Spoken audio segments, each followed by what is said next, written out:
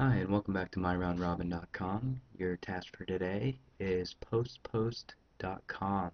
At postpost.com, you can dive into your Twitter timeline without drowning it out.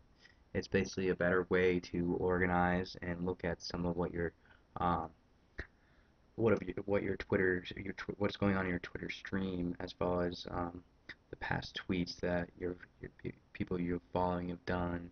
Um, Underneath your top line, there's a powerful engine, the search engine that recalls all of your old tweets and your links and photos that you or the people you follow have shared with each other. So this is a great way just to kind of manage and look at your Twitter stream. Go ahead and jump into it. You go in and sign in with your Twitter login, and then they'll email you and tell you when your stream is ready.